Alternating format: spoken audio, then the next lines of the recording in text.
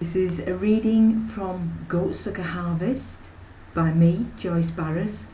As you can see, it's available in paperback from Amazon here and in the US, and also it's available on Kindle worldwide and on Kindle Unlimited for free.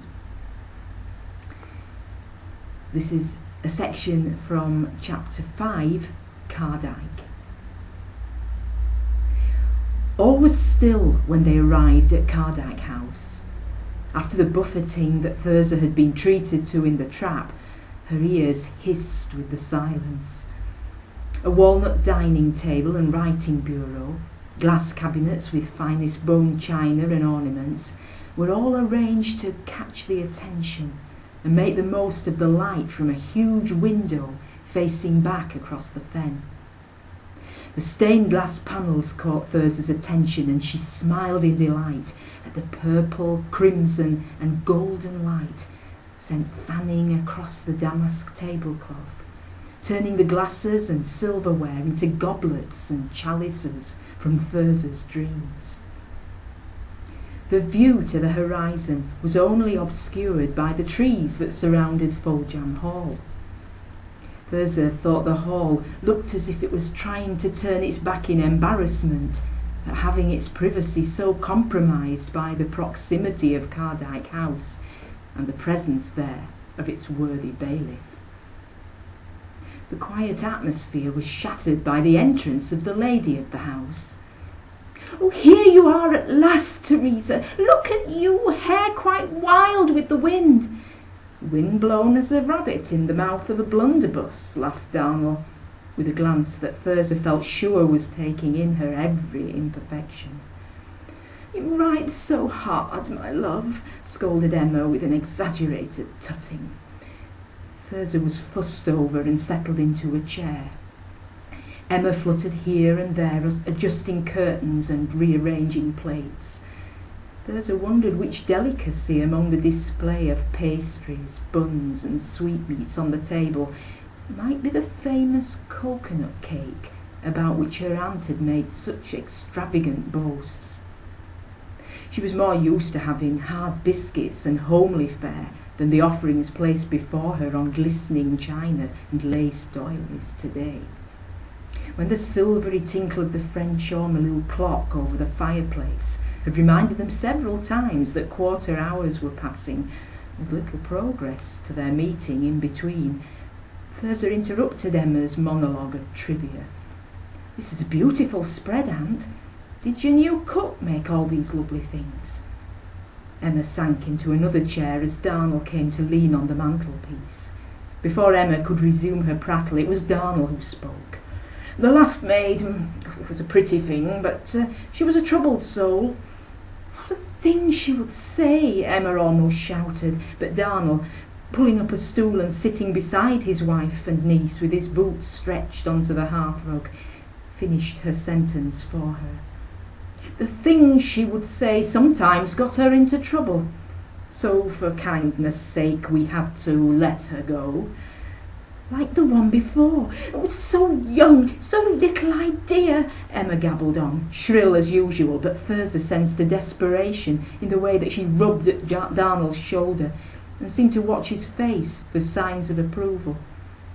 "Exactly like the one before, my dear," he said, "inexperienced and rather simple-minded, unaccustomed to the ways of gentlemen." Of gentlemen and ladies," added Emma, looking at Darnell, as if she'd forgotten both the cakes and the pressing news she promised Thirza. The cakes lay untasted, and the tea was getting thoroughly stewed in the fancy pot. Thirza wondered if her aunt had forgotten she was there solely at their invitation, not a new stick of furniture to be fluttered round. Unaccustomed to the ways of the world, she had an unfortunate manner, which experience will correct, God willing, Darnell concluded.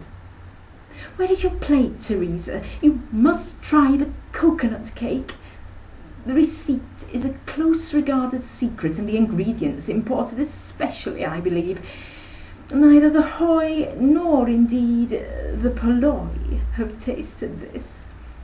Thirza tried to guess which of the slices now tilted her way was the famous confection.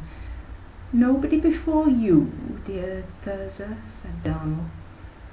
He took the plate from Emma's hands and indicated one of the palest slabs of gateau. Thirza took it, thankful to have been spared showing her ignorance of such refinement by helping herself to a more lowly example of the baker's art. She took a bite. Her mouth filled with the prickly texture of straw and horsehair, and a sickly sweetness like treacle mixed with the sawdust. "Your new cook's clever to make something," she coughed, searching for a polite word that would also be true. "So different." Delicious would have been cruel flattery. Different it certainly was from anything Thirza had tasted on land or sea. "It's a little rich for me, of course." Emma was back into her stride. "For the more refined palate has a delicacy of discernment that cannot be taught." "Neither taught nor corrected." Thirza realised her Uncle Darnell murmured these words for her hearing alone. Aunt Emma was opening one of the cabinets, taking out a small ornament to show her new captive audience. "See this, Thirza." Here were no clues, no forewarnings. Thirza was on her own to decide what she was looking at.